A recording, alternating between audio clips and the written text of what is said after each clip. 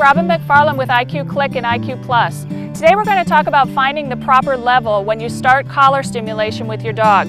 Let me point out though, make sure you turn it on before you put it on the dog's neck. Match those two red dots together to activate your collar, then put it on and we're ready to go.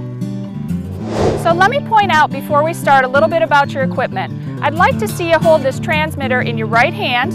You're going to keep your thumb over top the stimulation button that you're using, and you're gradually going to roll this dial up as we're finding a level. I want to remind you, always start at the 0 with every single dog. We don't know what they're going to feel. Some of them feel 5, some of them feel 10, some of them feel 25. Start at the bottom. I'm going to show you how we're figuring out what's the right number for your dog. Alright, so what I'm doing right now, guys, is I'm letting the dog be distracted. She's sniffing the ground. I've got her on a leash. It's attached to that flat buckle collar, just like your manual points out. Now I'm gradually tapping my button to see if she notices any sensation. She's not noticing anything. She's still sniffing, so I'm going to bring it up a little bit. I turn that number maybe 5 points or so. Let's see what we got here. All of a sudden she's looking at me. I'm a little curious if maybe that's the kind of reaction that we want. She may have noticed that sensation. I'm going to walk away from her again, tap that button. You see that? The dog did a few things. She blinked her eyes, she wiggled her ears for a moment, she paused. That tells me that she noted some sensation.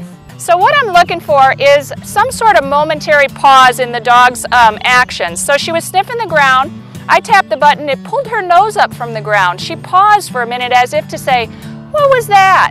That's the action that I'm looking for in the dog. So let's try it again. I'm going to tap the button here. Well, let me get her moving first. She's a little distracted by our cameraman. Let's get her moving.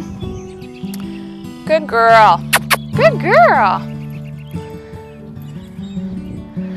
So I'm going to tap the button.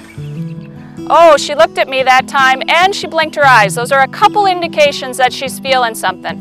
I'm going to start to walk away from her while I tap this button. Let me narrate it this way for you. I'm going to use the word button, button, button every time that I'm pushing this. I'm going to be moving away from her and I'm going to stop tapping the button so you'll hear me stop narrating when she's moving toward me. That way I'm teaching her if she feels the sensation, she should follow me. All right, let's give it a try. Button. Button, button. Good girl. Good girl. So I tapped the button 3 times. It picked her nose up. She followed me. I stopped. I'm going to see if I can get her to follow me again. Here we go. Button, button. She started following right away, so I'm going to stop tapping. She came with me. Good girl. Good girl. She's going to lay down, take a rest. Here we go again. So I'm going to move again. And start to tap button, button, button. There we go. 3 little taps to get her moving. Now I'm not doing anything right now because she is following me and that's all I want from her. Good girl. I'm going to offer a little distraction. She's being pretty darn good. So I'm going to take some food out of my pocket. I'm going to throw it in the grass here. That's going to be a good distraction. A lot of dogs like to sniff around on the ground. Now, I need to get her attention again to get her to follow me. Let's let her get distracted. Button, button, button. You see she's really distracted. This is exactly what happens. I got to turn that level up a little bit. There we go. So I turned it up. That number went up about 10 points there because she was so distracted by what was going on in the grass. I'm going to try again. Button. And she walks. That time it was only 1 tap to get her to pay attention. Good girl. Good girl. We'll go back to this nice area with the treats in the ground. So a big piece of the puzzle here, guys, is you have to have a situation where the dog is distracted a little bit. If they're just paying perfect attention to you, you're never going to figure out if you're at the right level. We got to have some distractions. Now, I'm going to tap the button and see, does it change her behavior and get her to bring her head up off the ground? Tap, tap. You saw that? She tap, tap. She's distracted again, so I'm on that button. Let's go. Good girl. There you go. Good girl. That's a key thing to point out. I need you guys to remember you're looking for a change of behavior, okay?